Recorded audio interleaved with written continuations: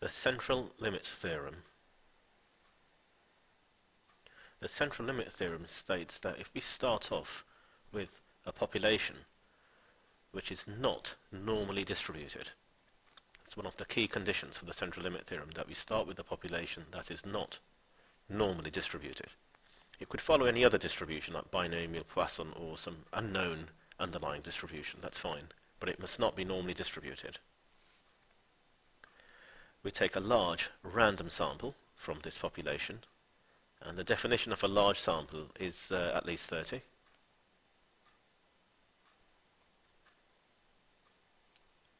The sample mean will be normally distributed with the same mean as the population mean, but with a modified variance. So you take the population variance, so that's sigma squared, and you divide it by n, where n is your sample size. So the CLT states that starting with some unknown population distribution, take a large random sample, it must be random, the sample mean will follow a normal distribution like this.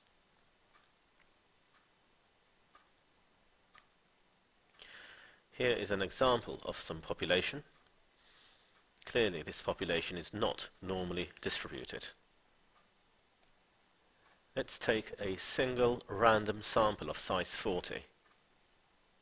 So the arrows represent the values that were chosen. The mean of these 40 values is right there, that little blue box right there. And we can repeat this process. So we go back to the population, take another random sample of size 40, and now we have a new mean for this sample, and then repeat that again and again and again. And we can keep on repeating this. And you'll see that the sample mean every time is plotted, and it's building up slowly into a normal distribution. We can speed up the process. And what we're seeing here is that we started with some population that has a certain mean, and the population has a certain variance. We've taken sample sizes of size n,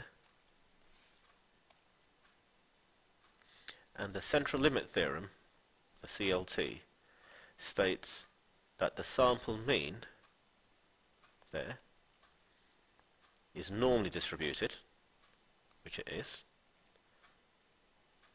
with the same mean as the underlying population.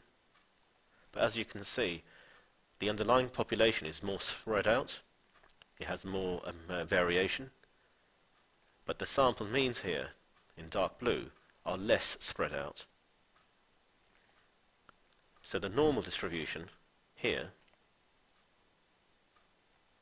has a variance based on the population variance, but we need to divide it by n. If you take the variance for the underlying population and you divide it by n, you get a smaller variance. Clearly the normal distribution here is less varied, it has less variation than the underlying population. Let's say that we've got some population and we've recorded all of the data in the population in a grouped frequency table, and then we represent the table, the data in the table, in a histogram as below. Clearly the shape of this histogram has got nothing to do with a normal distribution.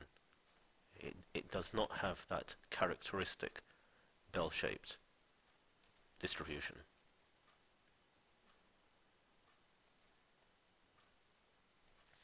I'm going to take a random sample of size 50 from this population, and then I'll work out the sample mean, and then I'm going to plot the sample mean on the graph here. So for instance, if I took a random sample of size 50 and the sample mean was 2.5, then the mean would be right there.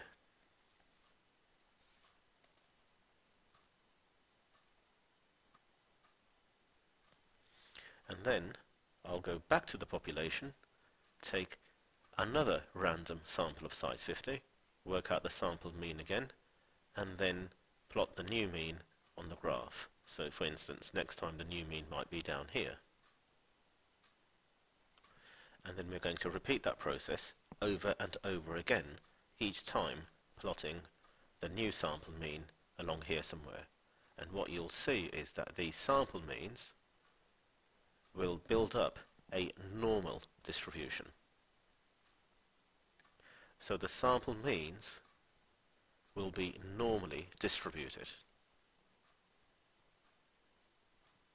So here's the first sample. So the arrows represent the randomly chosen values in the population, and that little box there represents the sample mean for this sample. And we can repeat this. So here's another random sample. So I've got two sample means plotted now, and then we'll repeat this again and again. Each time we have a different random sample, and the mean for that sample is plotted.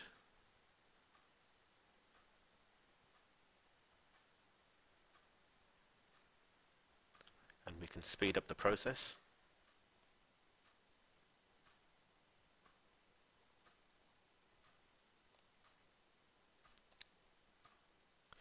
As you can see, the sample means follow a normal distribution, and a normal distribution has a mean and a variance.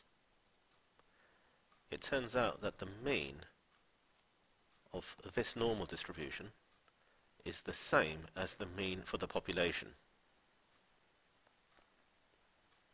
and the variance for this normal distribution is based on the variance of the population, but we need to modify that variance. And it turns out that the variance for the normal distribution will be the variance of the underlying population divided by the sample size that we're taking, n. So we're taking samples of size 50 here, so we would take the variance of the population and divide that by 50. So what you're seeing here is the central limit theorem in action. So we started off with some unknown population distribution.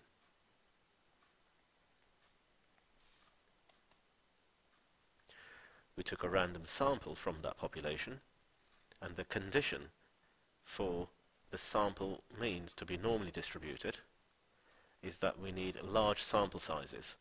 So the sample size must be at least 30. The larger the sample size, the better the sample mean will approximate to a normal distribution. So this was the first condition, that we start off with some population distribution that's unknown. So the underlying population there, in a way, is not normally distributed. We're starting off with a population that is not normally distributed. Random samples are taken of at least size 30, the larger the better, and all the central limit theorem is stating is that the sample means, all of these, will follow a normal distribution.